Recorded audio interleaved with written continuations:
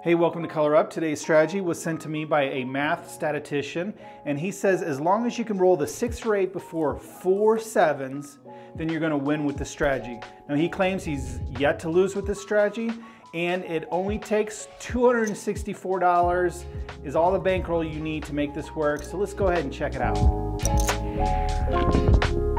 Today's strategy is part of my Dice Advice series where viewers submit strategies and I roll them out. This one was sent to me by Bill, and he likes to call this the 6-8 working. Now this is a pretty simple strategy, but you do need some patience for this one. Now what he does for this strategy, we're just going to bet the 6 and 8. We'll start at a $10 table, so $12 bets on each. Now we're always going to have our bets working.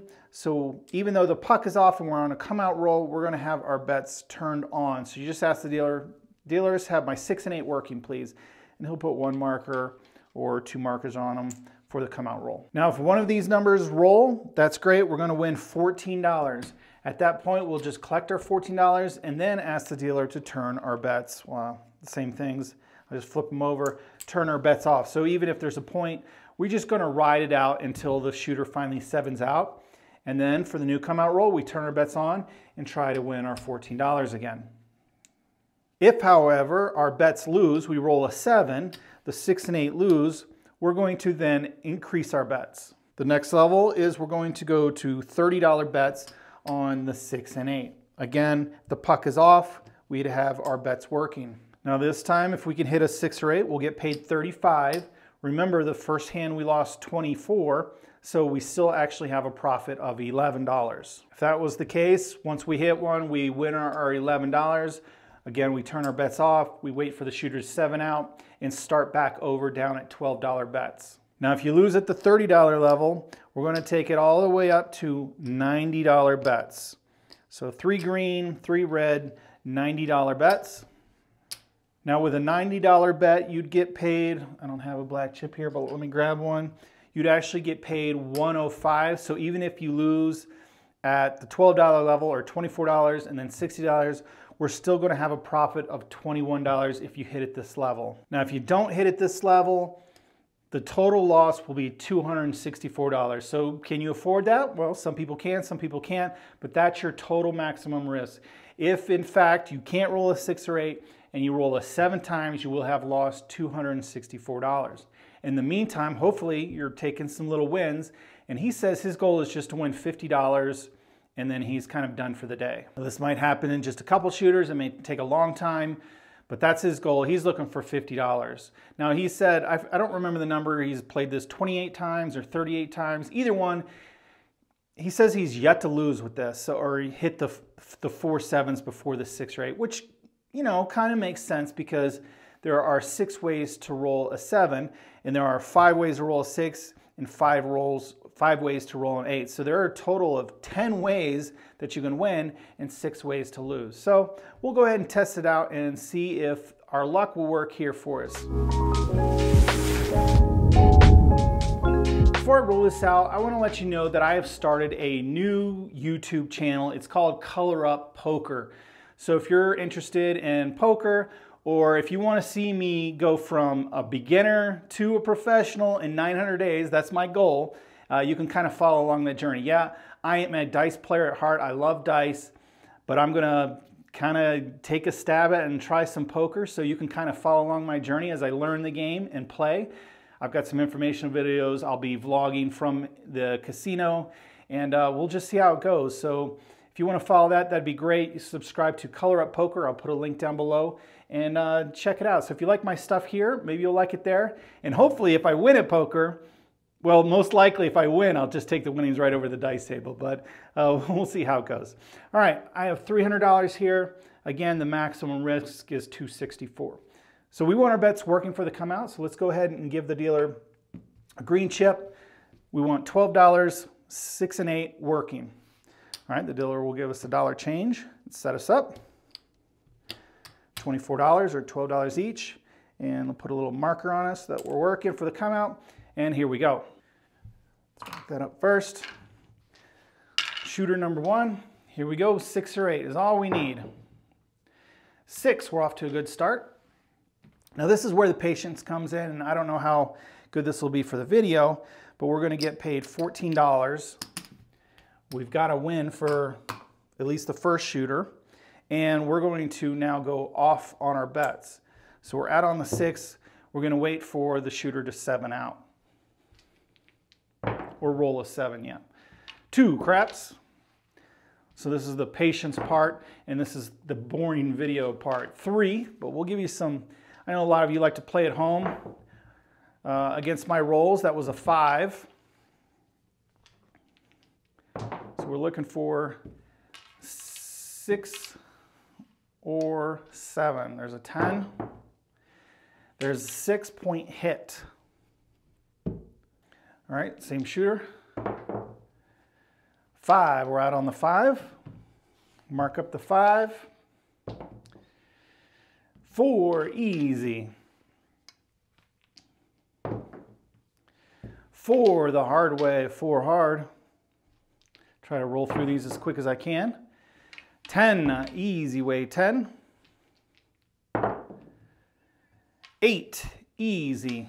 And our bets are off, so that doesn't, I'm not going to win any money. 5-point hit again, so we're hitting points. It's the same shooter. We're not, again, he's kind of waiting for that 7. Technically, it doesn't matter. You know, the odds don't change whether the 7 rolls and you wait for the 7 or not. I mean, it is a come out, so I could just start over and have my bets working. And just for the sake of this video, I think I am going to do that. So let's go ahead and have my bets working. So I'm going to kind of adapt this a little bit. If I hit the point, I'll go ahead and work the bets. Or if there's a 7 out, I'll go ahead and work my bets on the new come out roll. So we'll just see how that goes.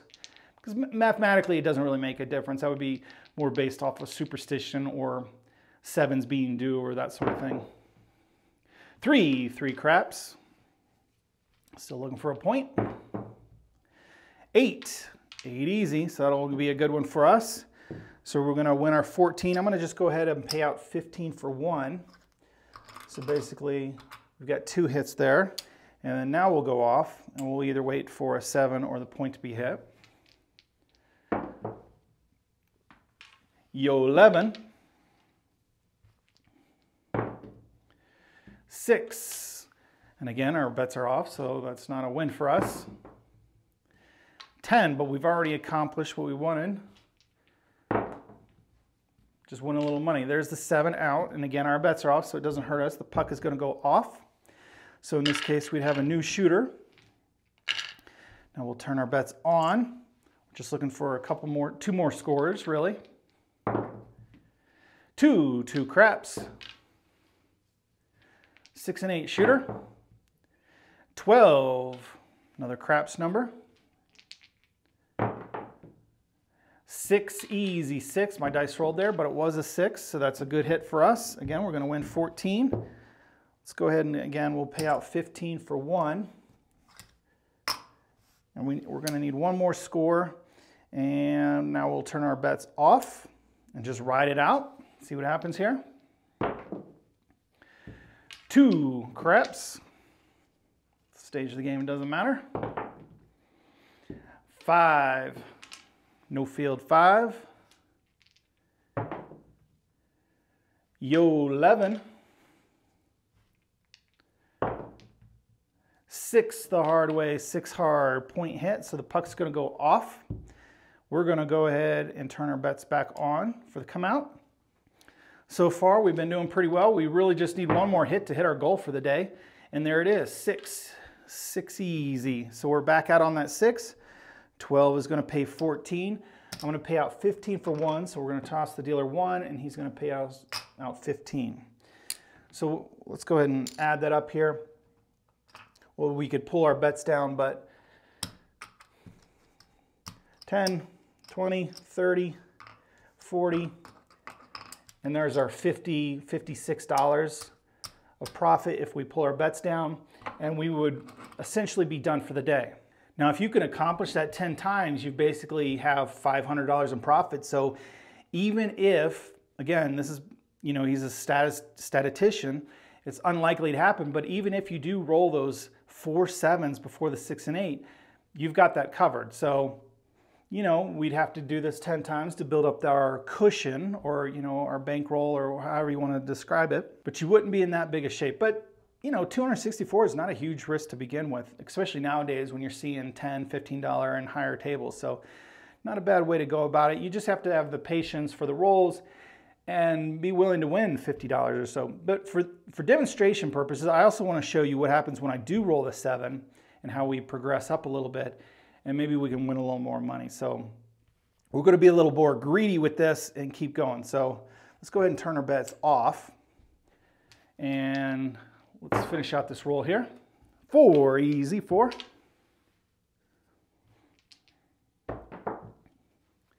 Yo 11. 8, that's going to drop. If you move the obstruction, they're going to call that 8 hard. 5.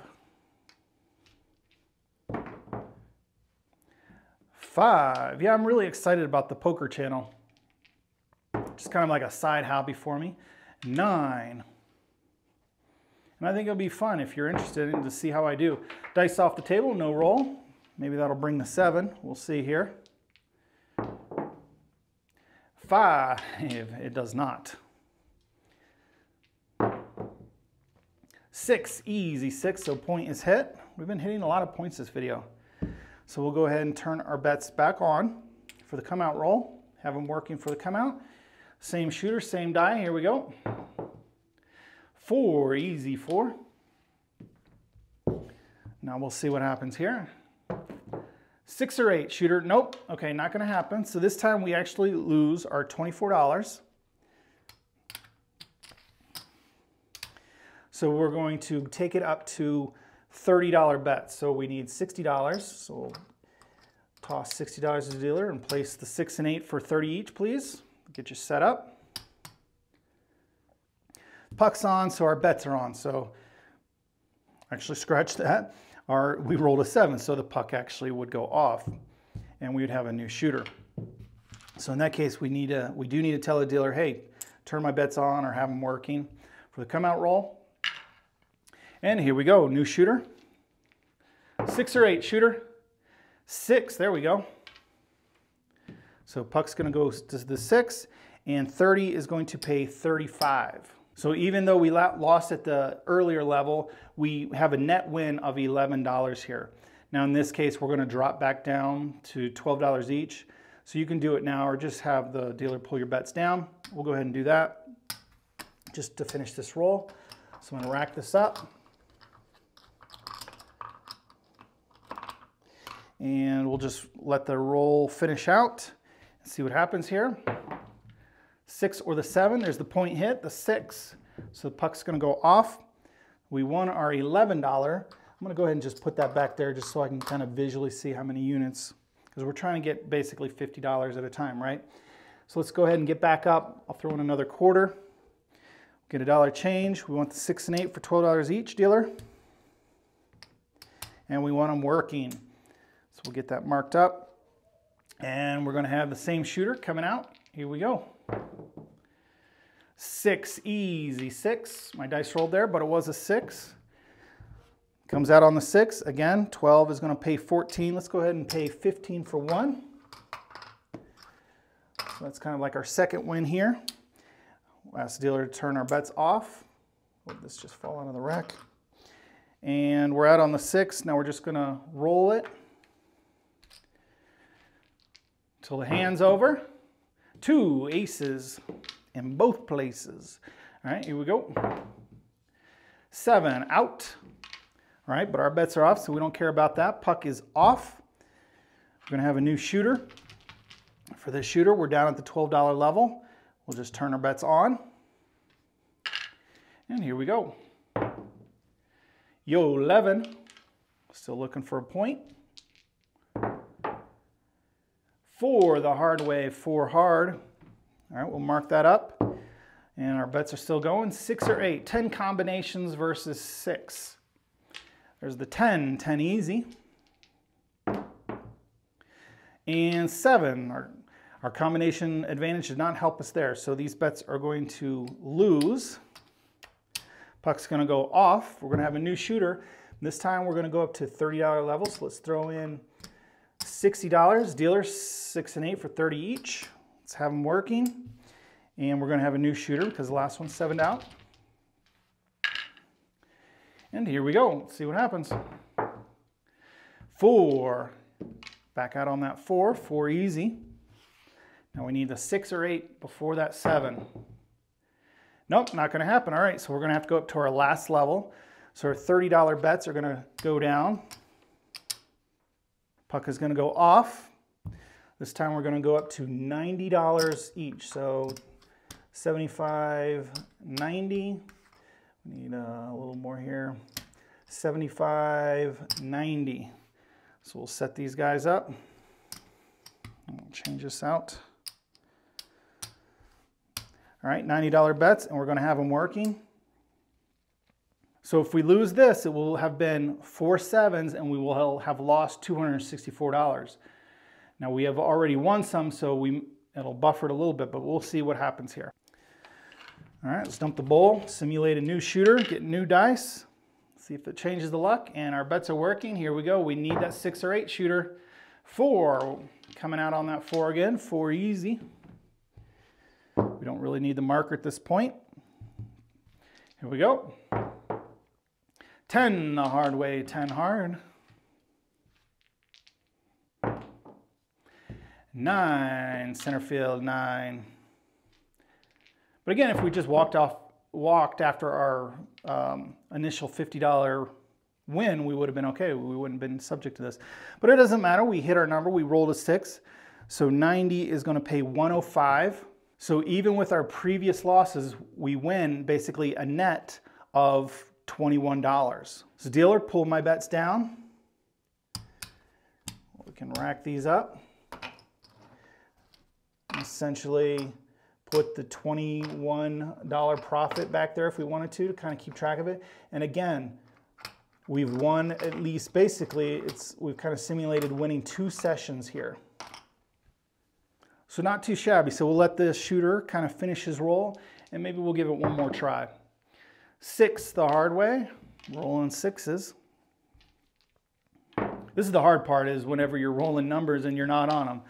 But hey, kind of trying to hit the numbers and get out of there. 3 craps. Looking for the 4 or 7 at this point, just to end the roll. 6, easy 6. You know, the guys who press the numbers are like, oh my gosh, you're rolling so many 6s. 3 craps. 10 easy. And finally 7 out, all right, but it didn't hurt us. We don't have any bets going. So we're gonna have a new shooter. Like I said, we'll just try this one more time. So dealer, the 6 and 8 for $12 each. So dollar change, get these set up. And the key is we want them working. All right, dealer, have my bets working. And here we go, oh, look at that, Yahtzee. Except for I don't have my 5 dice. All right, here we go. Ooh, 7 on the come out. So our bets are gonna lose because they were working. So we're gonna take this up. We're gonna test the strategy a little bit. We're gonna throw in $60. Dealer, 6 and 8 for 30 each. Have them working. There's 1 7. We want to avoid 3 more. 3 craps before we roll at 6 and 8. 5. Oh, it's not going to happen. Oh, I'm sorry. No, we were out on the 5, but then I rolled a 7 out, so we would lose our bets either way. So I almost lost track of it there. Down comes our bets. We're going to have to go up to the last level. The puck's going to go off. 7 out. We're going to have a new shooter. But we've got to put $90 bets, so we need 180. Let's go 1. Do we have? Yeah, we'll go 180 at risk. Dealer, 6 and 8 for $90 each. That's 3 green, 3 red. Clean up back here a little bit, maybe. All right, and we want them working. We've got to see that 6 or 8 here, shooter. Come on, new shooter. 6 or 8, please. 6, we got it. There we go. So we escaped disaster. We're out on that 6. 90 is going to pay 105. Dealer, take my bets down. So essentially you win 21 bucks there. So we can move it to the back if we'd like. And we're on our way. I don't know why I took the puck off. The puck would be on. And the shooter would just continue to roll until he rolls the 6 or the 7. There's the 8. Dice off the table, no roll, same die.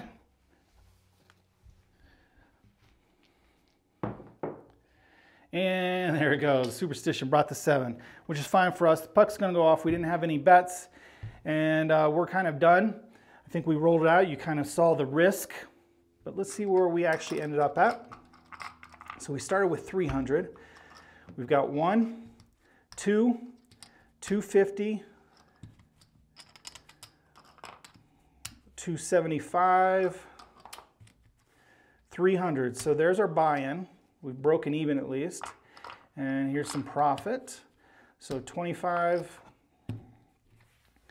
50, 75, 100, 120, 123. So not too shabby. Our profit's 123. And, you know, if we could do that again, we'd basically have enough to, you know, if we, remember, 264 is your max risk. So if we could duplicate that again, we'd basically be free rolling. So I don't know, you got the 6 and 8 working for you. Great numbers, great bets. Remember, there's 10 combinations to win. There's 6 ways to lose.